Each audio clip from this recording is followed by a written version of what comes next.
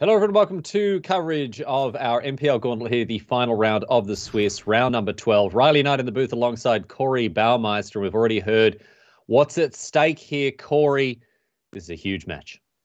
This is such a huge match. And honestly, as a Magic player, these are the moments you live for. Winning in Magic, it really separates, the giants of the game from people that get so very close. These are the matches that are just so difficult to keep your composure when so much is on the line, like Mani was stating here in that pre-show.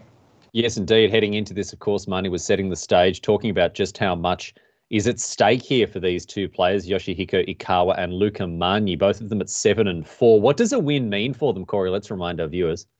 Yeah, win just means you are locking up that top 8 spot and you give yourself a chance to be one of the 3 of the top 8 that go to Worlds, that gets that minimum $50,000, has a chance to have your likeness onto a card, and really making it to a World tournament are what most of us all just dream of doing, right? It's the pinnacle of play. Whenever you tell somebody, hey, I wanna set championship, something like that, they're like, okay, cool. But if you say, I just won the world championship, that is a huge difference. Everyone knows what that is, right? If you win the world championship, everybody knows. Yeah, I mean, that's something that Paolo pointed out as well. One of the things, I mean, he's obviously one of the greatest of all time, but he was saying that winning the world championships, the last world championships, enabled him to kind of bridge that gap into the Muggle world and go to people and say, oh, well, I won, I'm the world champion of this game. And people are like, oh, that's impressive. You go and say, I have a powerful wizard who slings mighty spells to win the Pro Tour, a Mythic Invitational. People are like, all right, well, that's very good, you nerd. Whereas, world champion, that's something that everyone understands. And that's what's on the line here for these players, a chance to make it to the World Championship this year. The top 8 of this event will send 3 players to the World Championship 27. Coming up in October, and both Yoshihiko Ikawa and Luca Magni are hungry for it. We've got Naya in the hands of Luca Magni, this ridiculous Jeskai Mutate deck in the hands of Yoshihiko Ikawa. A lot of Japanese players playing it this weekend. Very much a situation here where Magni is the beatdown, Corey.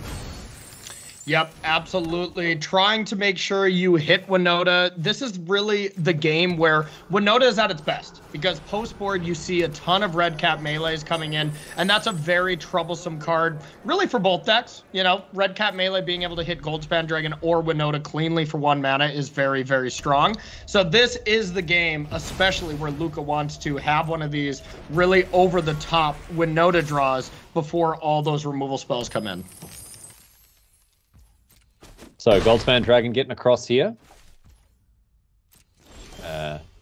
Putting the board to shame, really, Ikawa, with that 4-4. For all the work that Magni's done, he's left with a piddly pair of 1/1s. Prosperous Innkeeper's done some work. Another card that, we talked this weekend already, Corey, about some of the cards that have made an impact from Adventures in the Forgotten Realms. Prosby is certainly a role player. Not really an all-star standout, huge, big, splashy mythic or anything, but it's been doing some work. Yeah, absolutely. Doing a lot of work in Historic as well. It has proved to be one of the better cards from that set for sure. So Magni having a good old think about what he wants to do here. A couple of different options. He does have that perfect mana to cast Minsk. He's also got a treasure token as well to power out a 1-drop Jasper Sentinel, should he choose to play one of the 3-drops. Is he considering which 3-drop to play here? Because it seems to me like you definitely want to play either Elite Spellbinder or Minsk. Or is he perhaps thinking about Crosby into Jasper Sentinel? No, I really think it is going to be which 3-drop you want to play here. And with how it stands right now, we do see some mutate action from Ikawa as well. But the double unsubstantiate doing, as you would like to say, the bad remand here is going to be really good on whatever 3-drop is played. Maybe in hindsight, being able to go Prosperous Innkeeper and Jaspera Sentinel to be able to kind of double spell here maybe is a little bit more ideal with perfect information. But yeah, so far, this is going to be a really tough game for Luca to win here. I guess playing Prosperous Innkeeper to begin with gives you more options because you can then cast a 3-drop as well with the treasure that's made by the Innkeeper. But any way you slice it, it's difficult to beat those two the unsubstantiates there, in addition to another Prismari command. There's Lord Trakus as well, which, of course, as Corey pointed out in the last round that we saw, this is just free to mutate onto a Goldspan Dragon. The mutated ability does target, so it generates a treasure in the Goldspan Dragon, which can be tapped for 2 mana. And hey, look at that. Lord Drakkis costs 2 mana to mutate. So that's what's known in the business as a combination, Corey. Yep, a Splinter Twin-like situation, I would suppose. Being able to get back either a disruptive element like Unsubstantiate here is probably what we're going to see, but also if Ikawa ever runs out of cards, being able to get back Expressive Iteration as well to make sure and just always kind of go forward with drawing a bunch of cards just makes this deck so powerful with so many options to be able to choose from. Yoshihiko Ikawa here, firing on all cylinders. You can play Minsk if you want, Luca, but it's not going to do any good. Even the Asika's Chariot opens you up to a blowout from Prismari Command with Shatter Shock. So I don't think any road that Magni can take here is going to be one that he's going to like to walk down, as we see Unsubstantiate, return the beloved Ranger to hand by the look of things.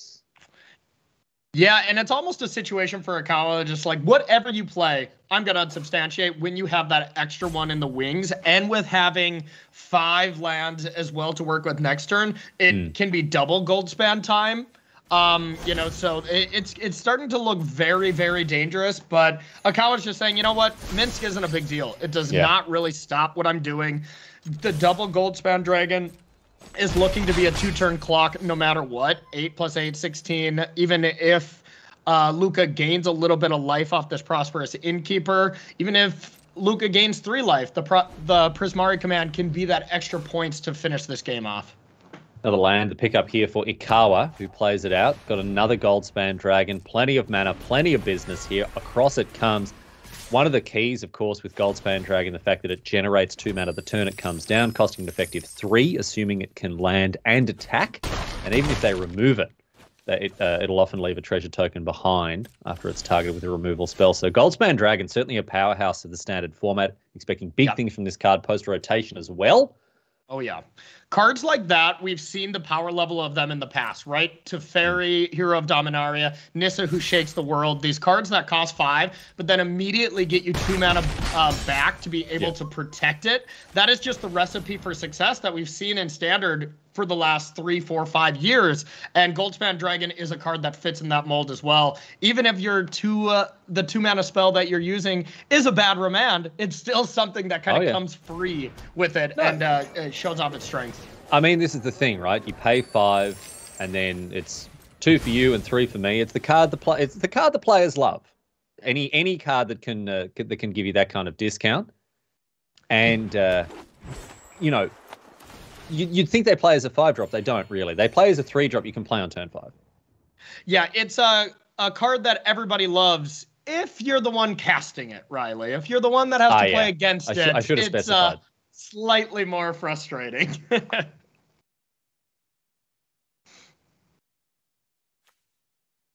So let's see what's next here. So it looks like playing. So it looks like this is going to be played. Unsubstantiate can be thrown to the Jaspera Sentinel, even if there's another land from Luca, which we know there is not, to be able to replay this Jaspera Sentinel. You could unsubstantiate it again. Prismari Command. Yeah, I guess we are 1 short here if there was a land. But if not, we get to end step, unsubstantiate Jaspera Sentinel or main phase, bounce that to the hand, attack for 8, and then Prismari to finish it off. Or just draw another dragon. Or just draw another dragon off the top. Easy. Triple Goldspan Dragon's going to get the job done for Yoshihiko Ikawa. He could remove that Jaspera Sentinel as a reach blocker, but doesn't need to. A clean attack for 12 here. Even with the block, Magni goes down to 1. And then the shock mode on Prismari Command. All that has to happen here is Ikawa has to not target anything other than Magni with the 2 damage. I guess, you know, if a meteor falls on his house, that's also going to be a problem. But I think those are the outs that Magni has at the moment here. I feel like we're having a flashback. Weren't we just seeing the triple Goldspan Dragon in the last match, being that third one being far too much to overcome? This team is pretty good at drawing 3 of them when they are needed. So nice work by Ikawa. Magni here, considering, I think, sacrificing the dog in order to keep the Sentinel around, the Selfless Savior can give the reach blocker indestructible. I don't know what else. There's no other play he can make, right? No, that's only the consideration. And Ikawa, instead of playing the Prismari command pre-combat to just let Luca know that the game is over, is using up some of Luca's brain power here for the rest of the match, trying to get all the edges possible. Yep. Just burning off some of that fatigue bar. And rope, the mental rope. That's right. That's what I'm talking about, right? Like, obviously, he's got his health, he's got his mana, and then the green bar, the fatigue. He'll have to go and eat some cheese wheels between the match to restore it. Okay, no sacrifice the dog, but of course this is all academic here. Magni choosing not to rearrange the deck chairs on the Titanic because now it's a Prismari command. Target you with the shock, target me with the whatever, and the game is over. Luca Magni going down in game number 1 after Ikawa, was able to defend himself from a pretty anemic onslaught to begin with. The Naya deck didn't really do what Magni wanted it to do there. There was no sign of Winota, no real aggression, no real traction for Magni. Yep. And Ikawa, Triple Dragon will certainly get you there, but even without that, he was in a very comfortable spot. Yeah, it was all a product of that mulligan, Luca mulligan, down to just 6, but then the opening hand was double Fabled Passage, no other land. Yeah. It made a lot of sense to keep.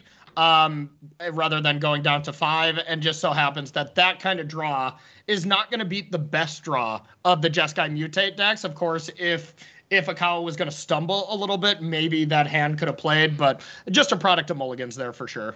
And here we see the kind of deck building that Naya Winota players enjoy here. Combo. Blade Historian and Basic Forest.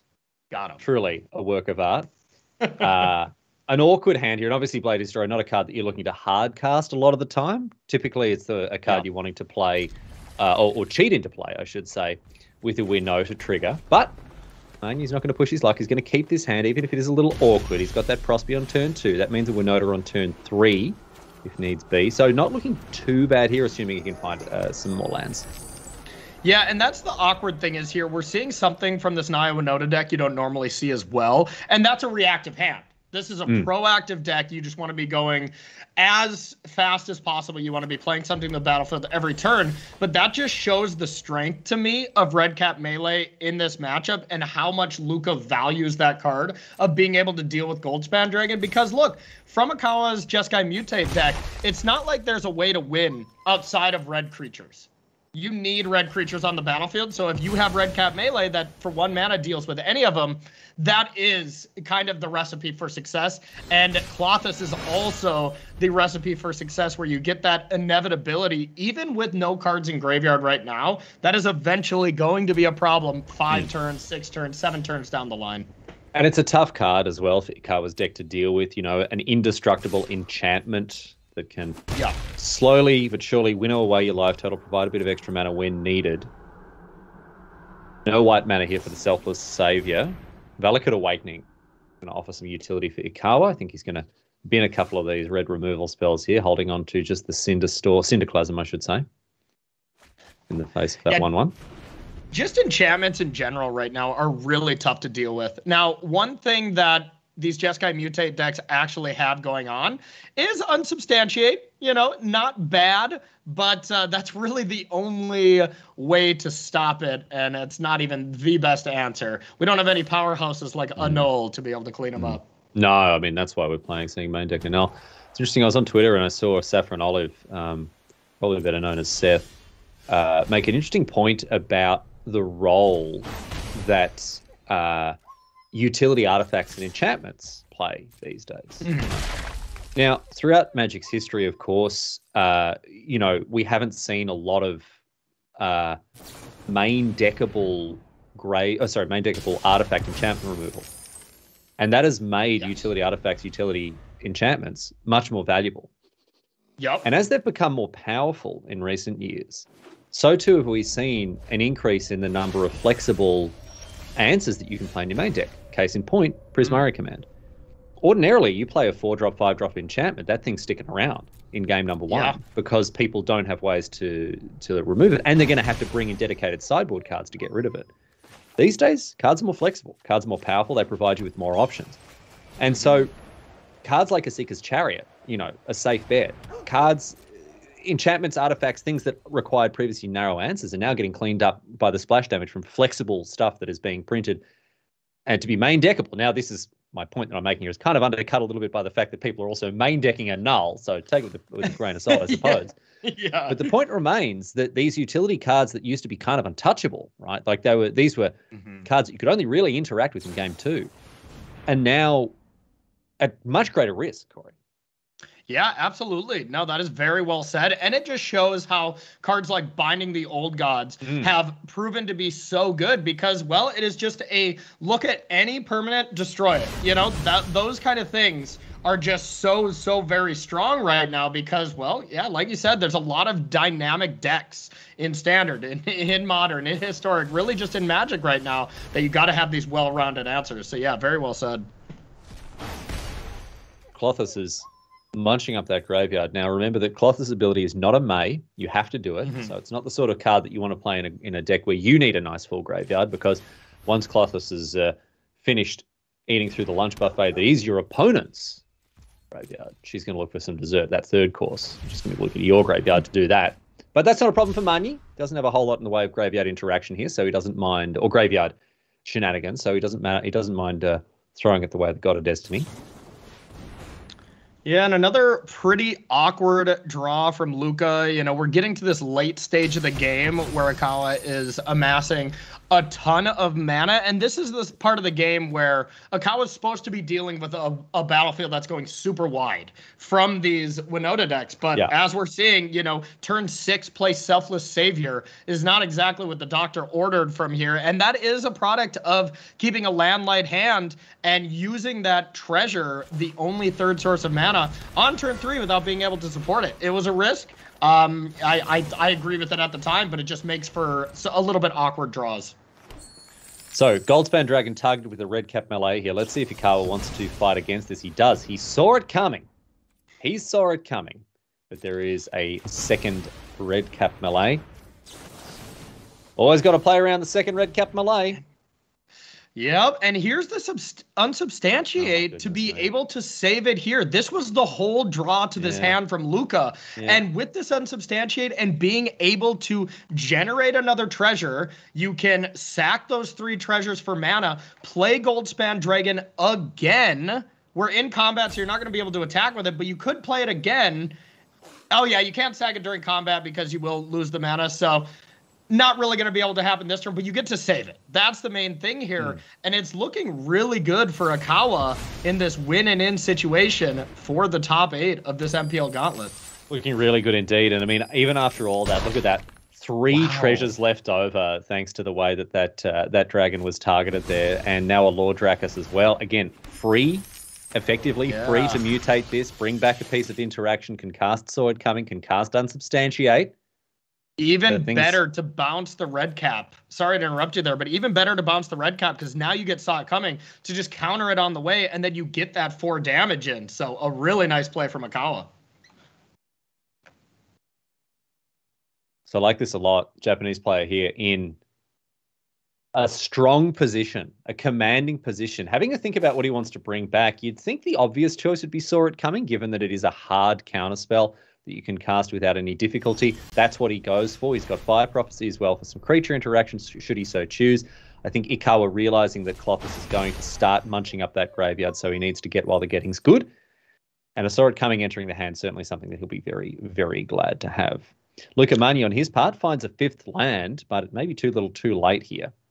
He knows the Saw is coming is in hand. He knows that he's not going to get the chance to, resolve exactly what he wants, but he does have an option here, given the fact that he can resolve 2, or he can at least force through 1 spell. Yeah, this all being said, now that we have Saw It Coming that's kind of in reserve for this red cap melee to keep your Goldspan Dragon alive, you're going to get some spells that are going to resolve.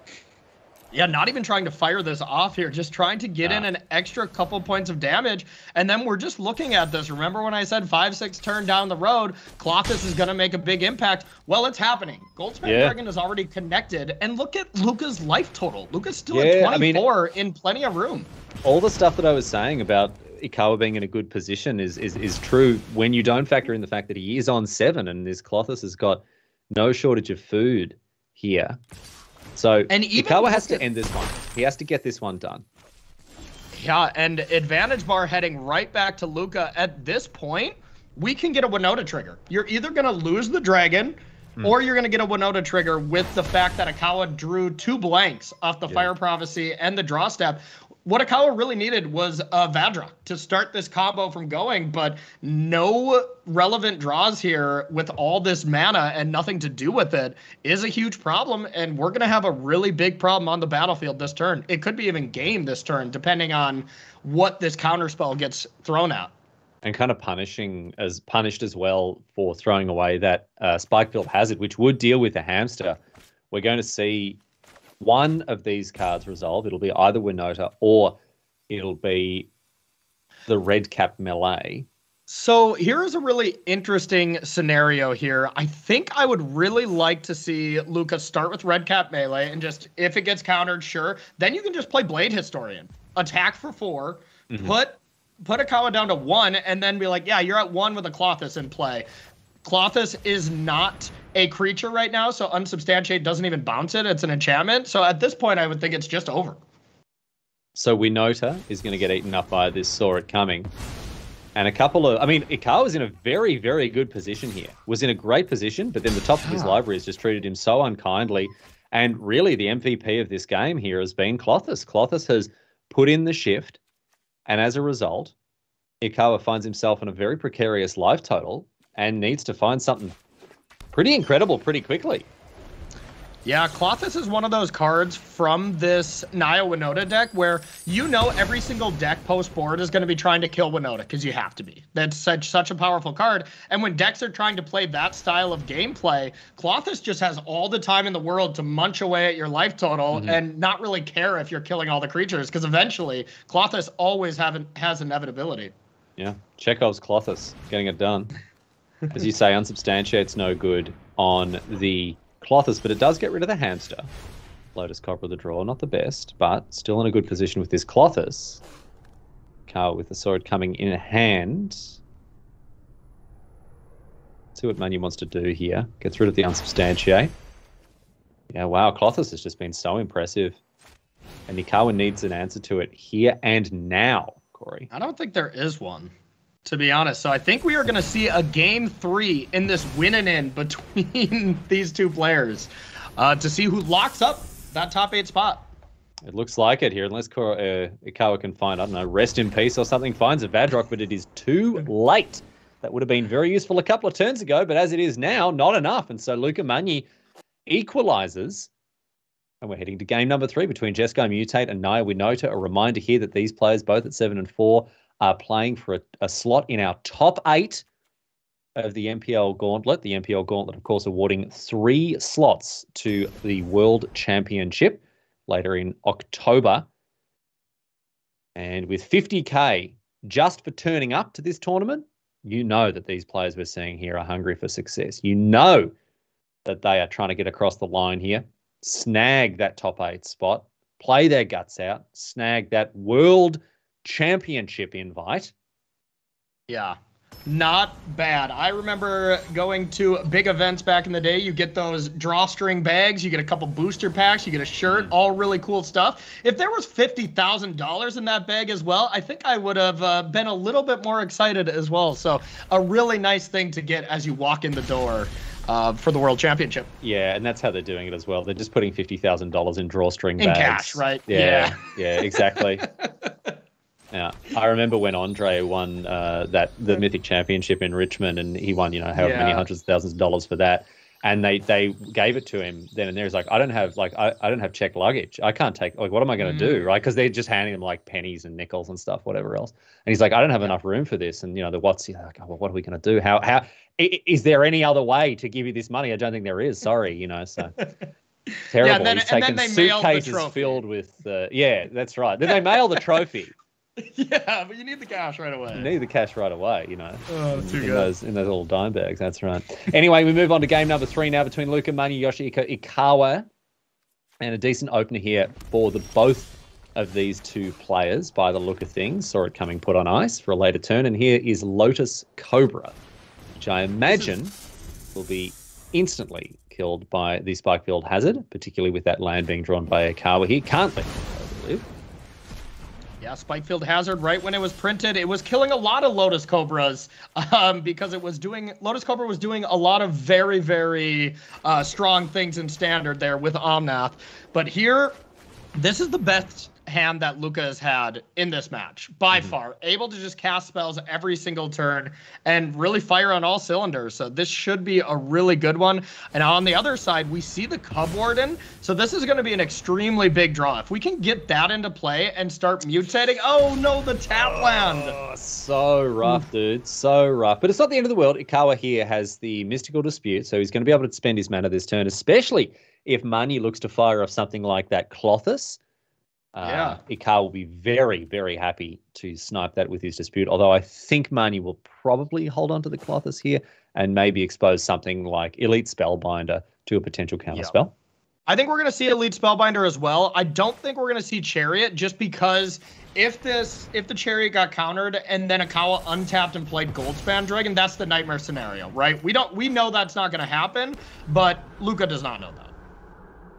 So Redcap Malay kept up here in the case of a potential dragon, but no, it's just going to be Cub Warden instead.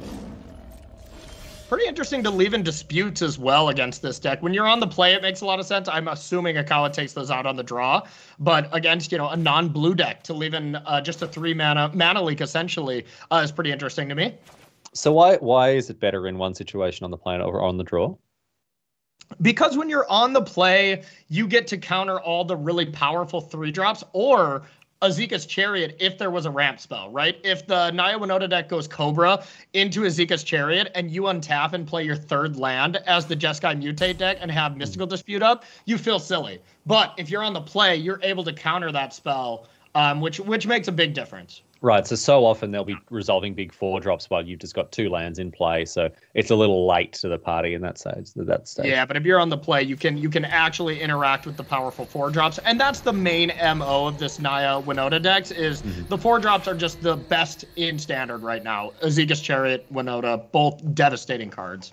Wow, great draw there. So Vadrok, Lord Drakus. We're going to see the Lord Drakus, I think, mutated here. Yeah. Ooh. Yeah, got some good cards to bring back. You could just bring back Saw It Coming and have a counterspell up, and then next turn use Vadrok to bring back another spell and cast something for free. So right now, Ikawa is kind of going off as far as the combo goes when you're not actually just winning the game on the spot. Creating these lifelink attackers or these lifelink blockers is really huge here. Yeah, the little ones that are going to be able to hold off all the indestructible nonsense that Clothis can do. Other really important point to note here is that Cub Warden, we talked about this a little bit yesterday, Corey. Cub Warden as a 3/5, that stat line is more or less perfect against the most commonly played removal in the format currently. Yep. It might end with being a white card. It might as well say indestructible with how the removal spells have played out, I mean, if it were an angel or a demon or something like that, it would basically be just that. But the reason for this is that, of course, it doesn't die to Redcap Melee. It doesn't die to Chop Down. It doesn't die to Burning Hands.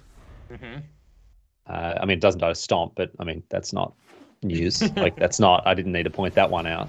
So it is just it is just very resilient in the face of a lot of standards commonly played removal, and now a Vadrok as well. This is huge. Look at this. Doesn't only get to flashback something for free, can also return something from the graveyard and get 2 little cubs to ward here.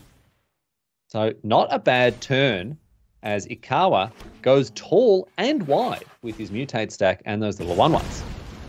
Yeah, and, not the best use of the Vadrock ability there. Just 1 damage to the face. Not necessarily great when your opponent is at such a high life total. But, I was going to say, the shields are down in a sense because we know about the one saw it coming. But luckily for Ikawa, we're able to into the Royal in combat with this Winota. But while that's being said, that means Winota can crew the chariot, get in with a bunch of cats and the Cadillac, and still get a lot of damage in. There may be cats on the other side, but they're a little bit bigger cats here on Luca's side.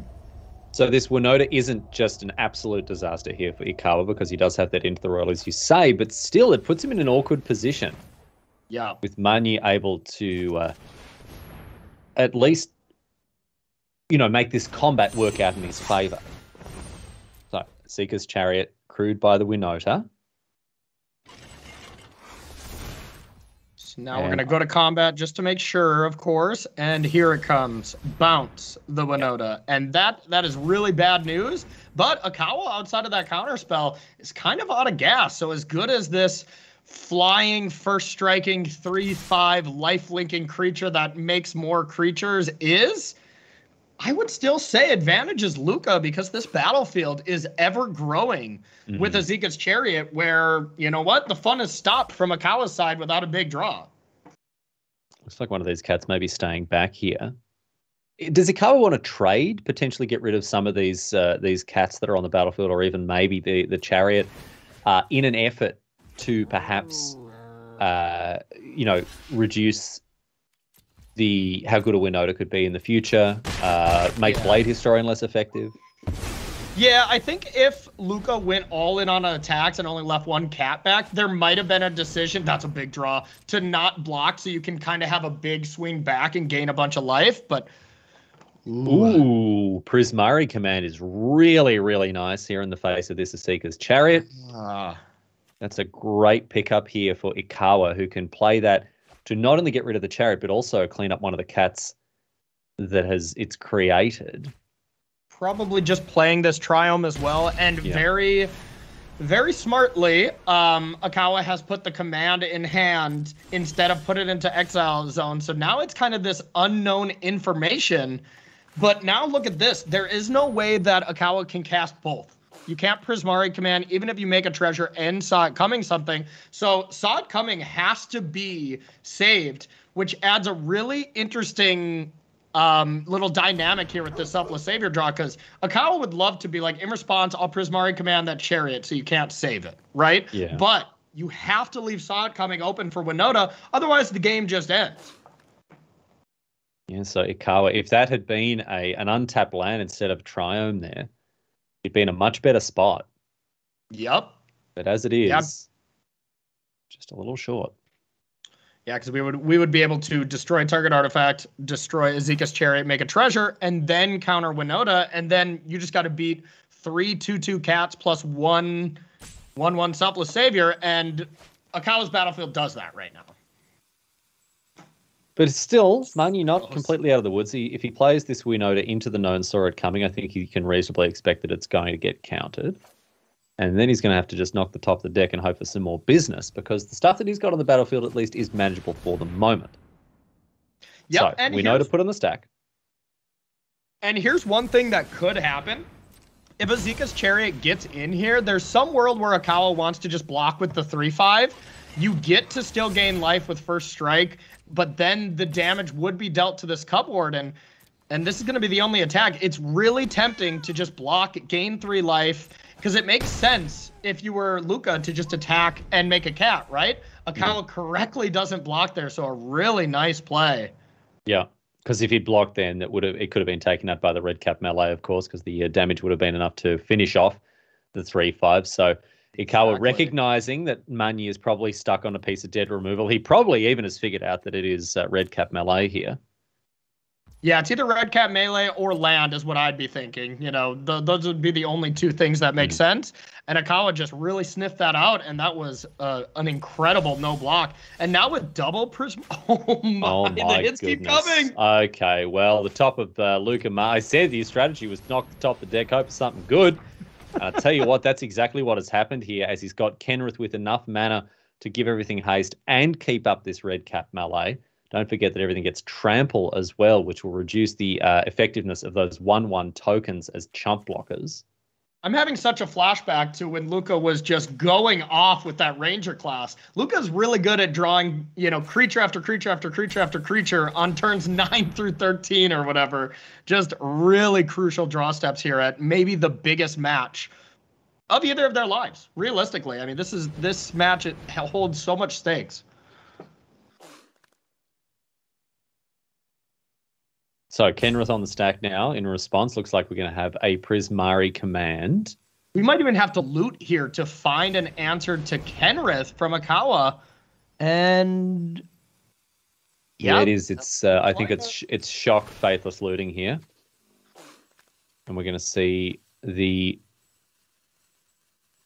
I think we're going to see, the Seeker's Chariot crude in response, given indestructible in response here. So do you fire off the other Prismari command now just to kill the chariot? You can't really. And finds a saw it coming. Oh my, that was huge. That is a massive draw here. That keeps him right back in it now with Kenrith not entering the battlefield. A clutch draw. One good draw deserves another. So saw it coming, getting rid of the Return King. This is crazy. And now we'll see. Now we're getting to the spot where Ikawa might feel priced into blocks, but still has the soul read that there's a red cap melee to not put that Cub Warden at risk. Unsubstantiate for the Cub Warden. That could be huge. Substantiate's not too bad. Because you can replay. Yeah, we're still a little bit short of doing anything too impactful. Okay. Magni's luck has run it. He's drawn a land. He's drawn a land. So wakes up the chariot once again. You can see this cat army just growing and growing. And now we're getting to the point where you're pretty priced in to block something. I would assume we still just see an Azeka's Chariot attack. Might just see a chump block with one of the 1/1s at this point. No, okay. I like the double block. Yeah. Because now you have the unsubstantiate to just bounce the Cub Warden if it does get taken down. So yes, this is what Ikawa was waiting for. Some kind of card that he can kind of juke Luca with in response to this red cap melee. So gains 3 after first strike damage, and now the trade between a Seeker's Chariot and the Cub Warden. Chariot down, and I think we fire this off, but this unsubstantiate is going to be huge. Yeah, puts 3 more cards back into Ikawa's hand here. Yep. And with 7 mana, if we have a Goldspan Dragon, we might just be done here. Well, yeah, I'm just trying to think as well. If there's a land off the top, it's even not that bad. Yeah, it's not that bad here because you can go Cub Warden, Lord Drakus, right? And have enough mana to recast Unsubstantiate. Unsubstantiate, yeah. Oh, but he's going to mutate onto the... he's going to mutate here because, of course, it's free. He gets 2 more Cubs. Yeah, so here's the thing. You can either put Vadrock onto Cub Warden, get 2 more creatures as well, or get this and get Unsubstantiate back or into the Royal. Kind of serves the same purpose. All of a sudden, advantage right back to Ikawa with that Unsubstantiate draw. This game has been unbelievable. Yeah, and finding that land as well was a key part of this because without it, he actually wouldn't have enough mana. You can see he's only got 2 mana left up, so he can only cast that Unsubstantiate because he found an untapped land. So Ikawa right back in this. He's assembled a cat army of his own here. And now Vadrock. And you can see it slipping away from Magni. His head goes into his hand. As we see the Cub Warden take to the skies once again, 3/5 first strike lifelinker. And what's going to be flashed back? Looking for something, looking to fill up the hand with something like an expressive iteration. Yeah, saw it coming to the hand, so no matter what Luca draws, it's going to be countered. Expressive iteration to find a little bit more gas, maybe a Goldspan Dragon to just lock this up. Ikawa is a couple turns away from framing a Cub Warden and leaving that in his house forever, I imagine. Yeah, it's his all-time favorite card now because this card has done so much work for him. Saw it coming, unsubstantiate, red cap Malay in hand, 4 mana available, so no shortage of options here for Yoshihiko Ikawa. Luca Magni, on the other hand, it looks like he really, really needs something special, and he needs it quick, smart. The lifelink on Cub Warden has kept Ikawa alive, enabled him to weather this storm, and he is edging ever closer here to a slot in our top 8. Another Asika's Chariot off the top, but Ikawa has got the answer in the form of Saw It Coming. And so you'd think even Asika's Chariot, you know, a terrific card, one of these powerhouse 4-drops out of this deck, out of this Naya Winota deck, it's probably not going to be enough here. Yeah, I was thinking maybe this was going to be the time to just attack with a giant layer and start picking apart these 1/1s one at a time, and then wait till you have just a bunch of spells to play in one turn. That's what you have to do from Luca. You have to overload Akawa's mana and hope that that's enough, but with this unsubstantiate Cub Warden, Lord Drakus, Fadric combo, this is a combo. It's not an infinite combo like we see with Goldspan, but he's going to do this every time. He's eventually going to bring back unsubstantiate, keep accruing this. So the only thing that's going to be holding Ikawa back is how much mana he can use each turn. So another 2 Cubs after one is mutated. So you're up 1 Cub after having done that. Another land as well, not mutating anything else. No need at this stage with a handful of interactive cards like Saw It Coming, Red Cap Malay, Prismari Command, and a land off the top here for the Italian. I think he's reading the writing on the wall here, Corey. I think he knows his goose is cooked. Yep, exactly. Don't forget that Saw It Coming is face up. You know, it's not like Magni doesn't know it's there. Yeah. No, he's just going to keep doing this one after another. Akawa's taking a lesson from DJ Khaled and just another one, over and over.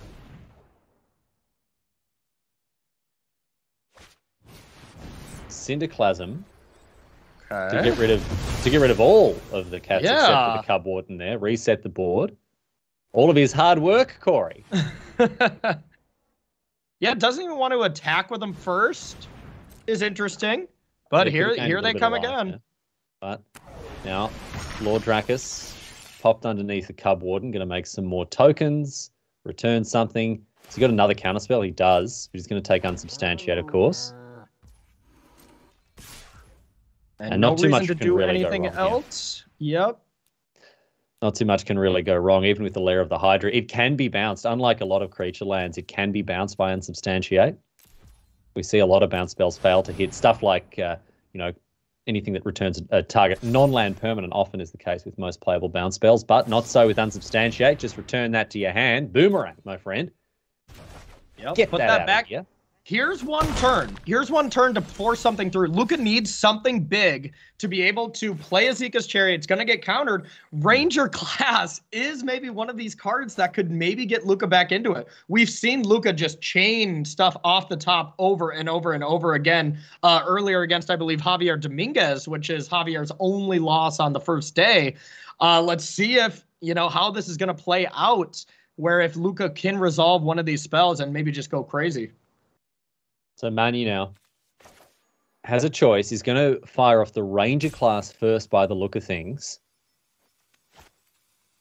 No? Yeah, I think Ikawa's shaking his head a little bit, thinking that he didn't really want to unsubstantiate the land. I think maybe forgot about that a little bit. You know, would have rather just held back the Cub Warden for 1 extra turn and then mutate Vadrak onto it, so then it has flying and you don't have to worry about that. So I think that was a slight misstep from Ikawa looking at his reaction, but of course not a devastating misstep. And also just actual never punish because he draws another unsubstantiate off the top. So he hasn't lost access to that effect anymore. A very timely and tidy draw here for the Japanese players. We see Cub Warden popped on top of a Vadrock, which is mutated. Now, going to bring back a second counterspell? Why not? Why not? Sure. Locking down the fort even further. Prismari Command can be cast here. Destroy target artifact and shock. So a tidy answer to most of that Asika's Chariot in the form of the Prismari Command. And now with a tapped Lair of the Hydra, you can get in with the Cub Warden with safety. It's starting to look basically impossible at this point for Luca to come out of this. This may very easily be Ikawa locking up that top 8 spot.